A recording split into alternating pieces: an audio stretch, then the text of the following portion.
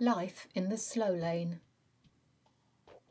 Sarah had eased down the acceleration. The place she was approaching, it was like the intergalactic spaghetti junction. Signs flashed on every inch of the window in front of her. Multicoloured arrows. Seemingly conflicting instructions. Ridiculous restrictions. She knew where she needed to go, just not how to navigate her way there in any sensible fashion. She was pretty sure the loop-the-loop manoeuvre that had popped into her head was not the correct solution.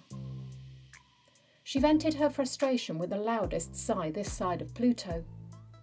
She made her choice. Straight away the sound of an alarm filled the capsule. The door behind her swooshed.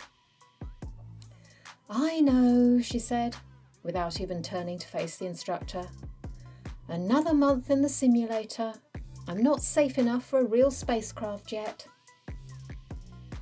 1 month, more like 3.